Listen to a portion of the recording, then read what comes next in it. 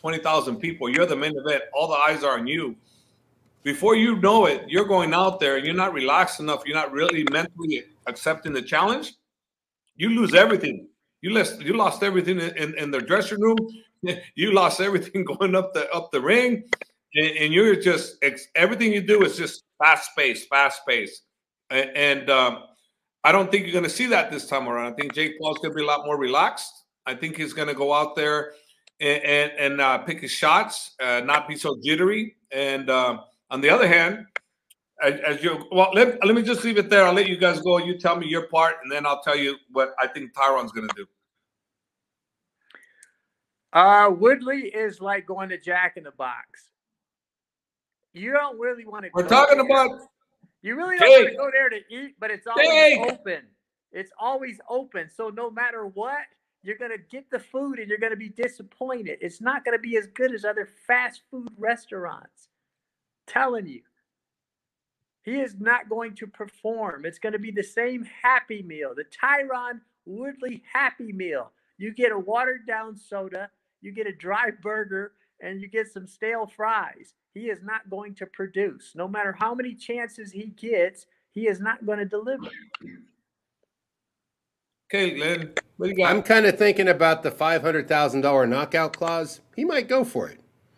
You know, he might go for it for once. He might go early. He already knows what the punches feel like coming back from Jake Paul. So I think he might go for it early, especially if he's offered that $500,000 bonus. It's not a $50,000 fight of the night bonus. It's like $500,000. You get a free house if you knock the guy out. I got to say, Javier, how motivated would you be? I mean, they never had that kind of money back when you fought, but if somebody offered you $500,000 to knock a guy out, how would that affect your fighting style? Big time. Big time? Big time. You would come in like fire, like beyond fire? It would motivate you that much more, yes, of course. But now my question to you guys is, see, so we don't script anything on this show. If we would have just, I did Jake Paul and I was going to do Woodley next. What does Tony do? Woodley. What do you do? Woodley. So now I'm going Woodley. You have to go Jake Paul and you have to go Jake Paul. Okay? Don't be going back and forth. Okay, now, Woodley. He's been training to fight. He said he was going to fight 4 times next year. So, he's not a person that likes to talk crap.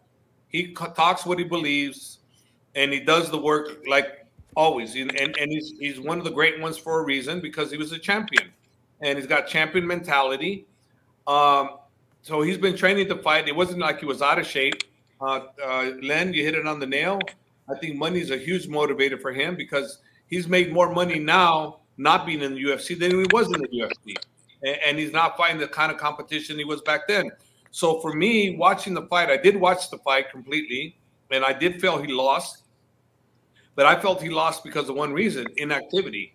He was inactive. And then when he did hurt Jake, and he was coming after Jake hit him with the left hook, and he stopped, completely stopped. He stopped. So for me, if Woodley can get past that stage and not go back to the old well like Tony's talking about, I think, we could very well see we're definitely going to see a different fight, but we could definitely see a different outcome. And I could definitely see a trilogy coming out of this, because let's face it, whether you like it or you're not liking it because you're not a fan of either of those guys, they are the talk at the present time. They are the bigger pay-per-view draws out of the majority of the people that are fighting right now. And the numbers speak for themselves. It's going to be a barn burner of a fight, I feel. The first fight, I think, was very interesting. And I think that Tyron's definitely going to come after him. Let's see how Jake handles it. If Jake does not change from what he did last time, my prediction is Tyron's going to run him over. Boom. And the spotlight's on you, T. History just repeats itself. When a guy is always smiling, touching gloves, doesn't throw a lot of punches, it's the same old thing, man. It's like a sequel to a bad movie. It's just a remake. Everybody sees in Tyron what he doesn't see in himself. And he's going to go to the big game. He's going to be like James Harden. He's good in regular season, but when it comes to the playoffs, he's going to have more turnovers than anybody. Lynn. Well, Okay, so I'm going to chime in. Look, I think. Stop. What? We talked about. You're supposed to talk about Jake Paul. Tony talked about Tyron again. You didn't talk about Jake Paul. You guys, see, duck, goose. My phone's almost fucking dead. Look, I gotta plug in real quick. See, look, he's gonna go. He's gonna go. Podcast from the restroom. It's Jake Paul, not Tyron. See how we were talking about Tyron? Stop it. I'm going back to Jake Paul. I think he's got confidence. All right, Jake Paul. I think he's felt, big boy power from UFC, like what that feels like, and from other, people that are hard hitters. And I think once you get past that and you get your confidence and you keep growing with your training, I think he's going to be better suited for the next fight. I think it still favors him, but I do think that there's that question mark: does the money motivate, his opponent to knock him out? But it's not going to be that easy because he's not going to let it. He's already gotten a look at Tyron. So I don't know if you've ever fought anybody for a second time and things went differently. Did you ever have that in your experience as a fighter, Hav? Yeah, I fought a guy 3 times. Every time I fought him, I beat him up worse. Yeah? And what did you learn? Why? What was it you were seeing? You were seeing more openings every time? The reason why I beat him up worse every time is because every time he wanted a rematch with me, it pissed me off that he thought he could beat me, so I trained harder. I was like, oh, man. This guy wants to fight me. What the hell? No, I trained harder. And I was more focused. Every time I fought him, I was more focused. I trained harder, and I made a statement. Then the third time, I made a statement so bad, I basically outclassed him really bad, and I stopped him within less than a minute. The third time out, and it's because of that one reason. Because it's like I feel insulted that he wanted to fight me again because I thoroughly beat him the first time. That's a really interesting thing. I bet no one ever knew that. So what are your thoughts, Tony, on why Jake could do better or worse this time? Well, the sports book have Jake Paul a bigger favorite this time. And Woodley is definitely taking the fight on a shorter notice. And a lot of MMA fighters train for boxing with MMA guys. So that makes them an MMA boxer in a boxing match instead of a boxer in a boxing match. And MMA guys just don't throw enough punches when they go to regular boxing. The punch output is way too low. It's different. It's different when you switch. It's different when you switch sports. It's different when you switch workouts. It takes your body time to acclimate. I mean, I'll give you a great example. I used to, in the Navy, I got to work out with some SEALs. Their workout was 100 times more than what we did in boot camp.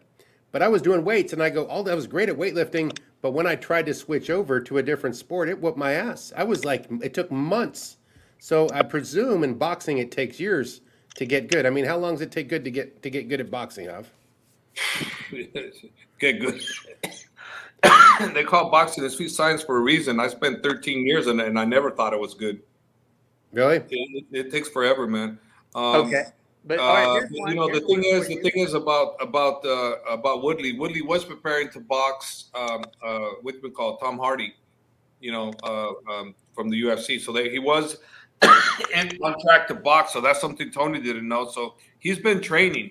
He's been training boxing, but not the higher level of Jake Paul. Jake Paul, and if people have not acknowledged it now, they should acknowledge that he is a legit boxer with legit skills, not high level skills, but he has legit skills, and that's the fact. He has legit skills, and he's got great coaching, as Len, basically, Jacob and BJ Flores. BJ Flores, BJ was a really good fighter himself. He had compiled a record of 30-something and like 3 losses, and these 3 losses were like world title shots. So not hardly anybody's ever beat BJ, So, and then Jacob's been around the game a long time. So these guys have a lot of experience.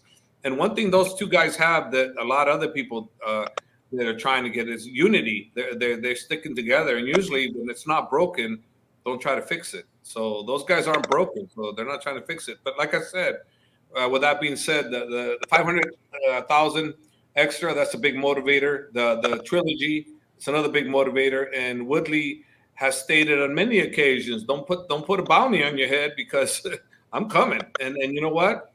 I'm sorry, but if it was, I was in the same boat and I wasn't making as much money as you were, and all of a sudden I got an opportunity to knock you out and then make more money again because I got a rematch, that's a lot of motivation, man. And if I can control it mentally and not spend my wad and relax and go in there and do the job, you know, that's why I'm kind of like, I don't know, but I'm kind of slightly going towards Tyron on this one, only because if he does more activity and doesn't stop, you know, I think he win. And the motivator could be the money. And if it wasn't for the money, I might be thinking different, but I think that money might be the big motivator, you know. And he's talking about, I'm going to make a lot more money this year, and he's motivated to do that.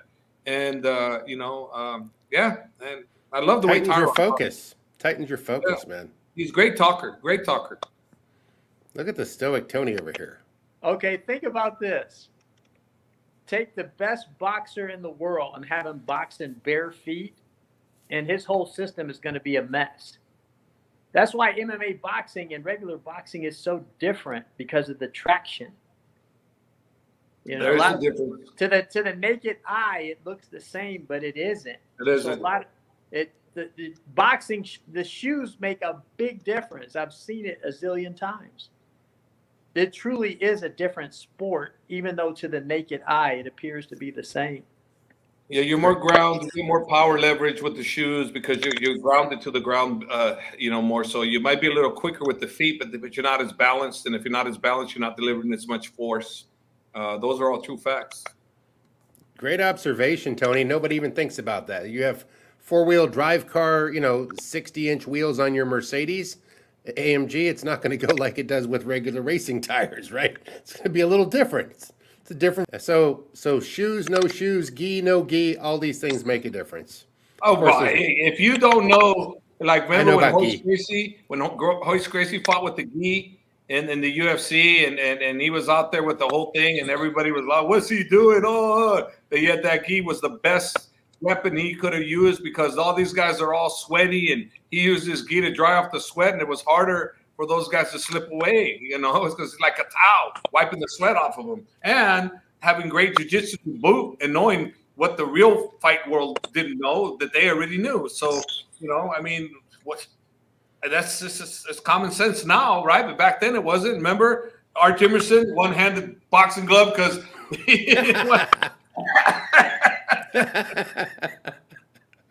now you ask Art Jimerson now. Ask him now what he thinks about that idea, and he goes, "Man, what an idiot I was!" Right? I mean, because we didn't know. We thought we knew, but we didn't know. The Gracies knew. Hey, let me tell you guys.